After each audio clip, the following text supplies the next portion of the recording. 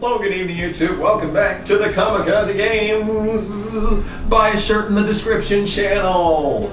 Oh, man. And what a day it's been. First of all, I want to send a great big congratulations to my buddy, Joseph Lombard on NCSC4R, who is sponsoring Ryan Sieg this weekend at Auto Club. That's awesome, dude.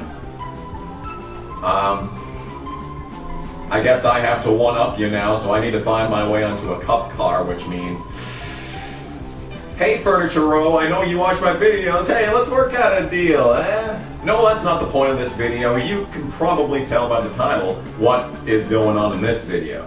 I got home from my TV production class. I strapped into the chair, started typing up some bullshit, who knows. Open up the Discord, and what do I see? Dillon's called me out. Oh man, with them bants right there. Sorry for the language on this video, but can someone please find this guy and bring him to a race? Would love to change his opinions on @AustinDillon3, my grandfather, and @NASCAR. Hashtag get him to the track, hashtag come on out. That's a very flattering thumbnail, might I add. I mean, I really went all out on that video right there. I mean, if you're serious about the offer, I mean, Martinsville is coming up. I probably am gonna have a test next week at some point, but fuck that Martinsville. So, basically I've been called out by, the guy that forced my second favorite driver out of a team that he built from a starting park into a perennial top 20 contender. And how many top 10s did he get in last year? No.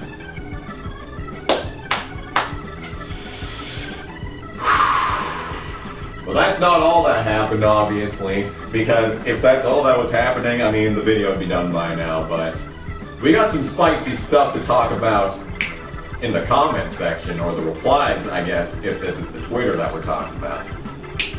Let's get this show on the road. He's troubled. He needs meds and a shrink, or Pop to take his rings and Rolex off and put a few knots on his nogging. Nogging? It ain't Christmas, okay? We ain't nogging. And yeah, about those rings. All those rings, you know, all those championships that Dale got him before the vast majority of the NASCAR of the basically. I mean, there's fucking guys in the Cup Series now that weren't even alive the last time that Richard Childress won a championship in Cup. That dude needs anger management and be put on a FBI watch list. Lol. I'm not about to bomb a fucking school. An FBI watch list? What the fuck are you on? I made a video where I yell in the backseat of my car and you want me on an FBI watch? This is the American educational system at work, I swear to fucking God.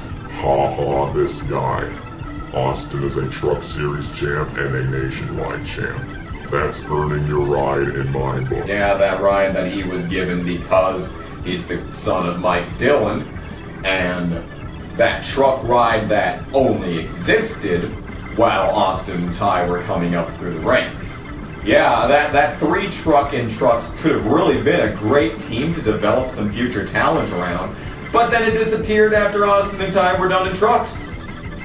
That is so suspicious. That dude needs to just stop watching NASCAR. Pathetic and stupid is what he is. Needs his mouth washed out and someone needs to put him over their knee and whip his behind. That just sounds kinky. Is this your fetish? Bud, please don't waste your time on this fella. He is and some kind of fan, He has a lot of data stored in that complex brain. I'm just gonna take that as a compliment. You, Austin, your pop, RCR, the number 3, and your legacy is yours and your devoted fans to praise and enjoy. What legacy? Austin's won 2 races. in nearly 4 years of being a cup driver.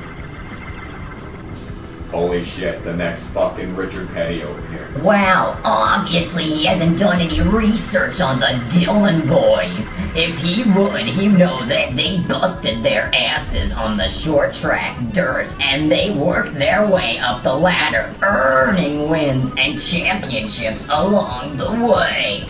Yeah, Pop helped them, but they earned their rides. Yeah, he totally didn't have any help. It's not like his granddad owns a cup team with the resources to build a fantastic dirt and late model car. It couldn't possibly be that. Poor guy, not playing with a full deck - delusional.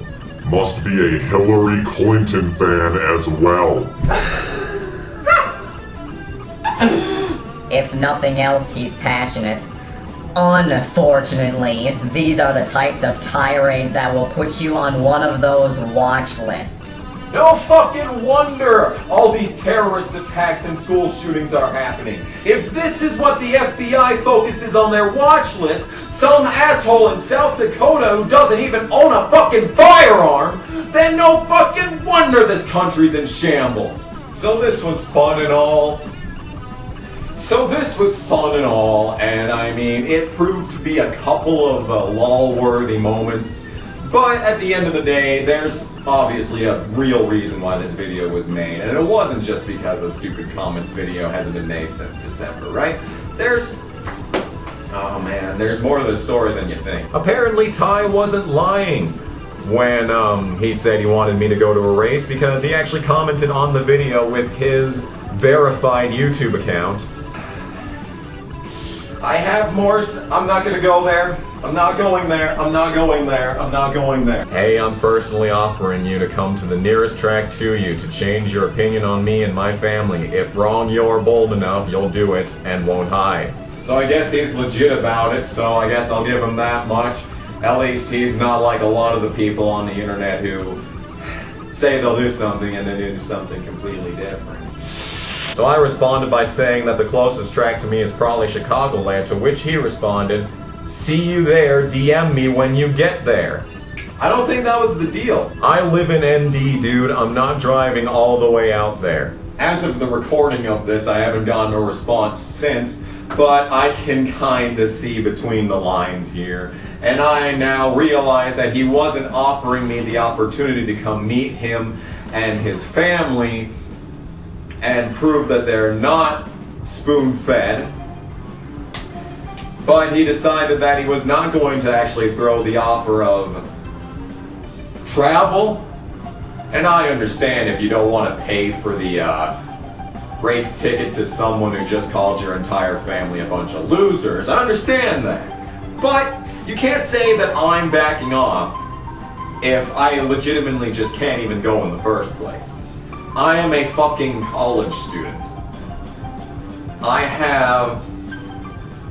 don't even know. I don't even know how much money I have to my name, but I can tell you how much fucking debt I'm in. I can tell you that much. The excitement on Twitter didn't end with that. In fact, I was the first one to actually respond. Well, one of the first anyway. "Hi Ty, I made that. If it makes you feel better, I think you're more talented than Austin." I used to think that. I've kind of changed my opinion in recent years, but you know, it could kind of go either way at this point. But you just said that all drivers across all series are trash, but now you're gonna backtrack because Ty Dillon responded? Weak! What? I don't. What the fuck are you saying? All I said is he's more talented than Austin. That is not exactly a high bar to shoot for. I'm talking about the Wrong Your YouTube, where you called Ty Dillon a punk and claimed him and all the drivers in the garage across 3 series haven't done shit to deserve their ride. Now you're backpedaling. Weak! Hashtag you can act like a man.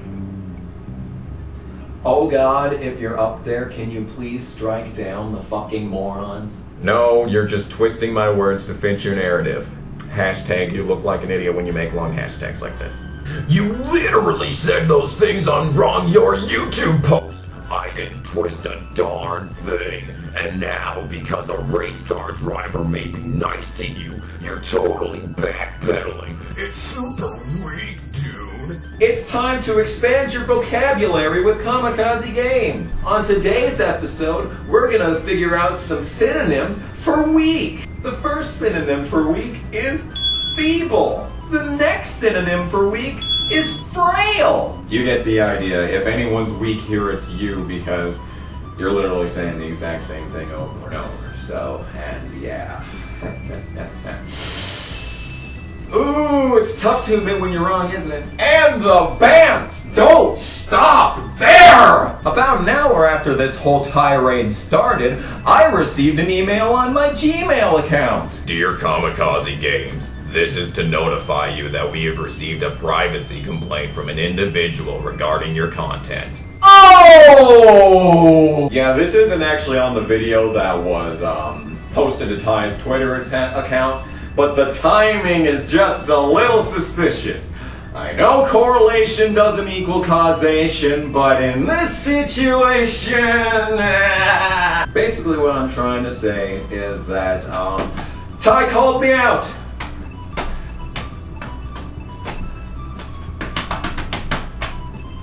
Come at me, bro! You wanna fucking throw down? I know Richard Childress has punched Kyle Busch in the face before. I mean, we can fucking do this. I'm getting in shape. I'm to that point in weight loss where none of my pants actually fit anymore, alright? I am getting to the fucking pinnacle of my human health, alright? Let's fucking roll, man. Let's fucking roll. Oh!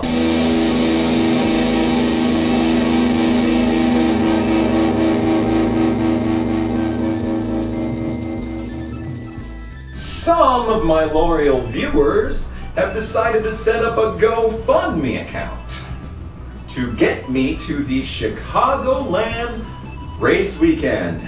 Oh boy, I know this may seem pretty petty and all, but all things considered, I want to do this. I've never been to a NASCAR race because I live in the middle of bumfuck nowhere and the closest track to me is over 300 miles away. Which is why I know it may seem dumb to give me a GoFundMe, but I mean, for God's sake, EDP has done this in the past just to get to football games. I mean, come on now. I don't really need the ticket. I really only need the ticket and fuel here. I mean, it's not like I'm asking for much. If the goal is not reached and I can't make it to Chicagoland, then I would like to donate everything that was... first things first, I'd like to give everything back, but if that's not possible, I'd like to donate all of the proceedings to a charity of Ty Dillon's choice.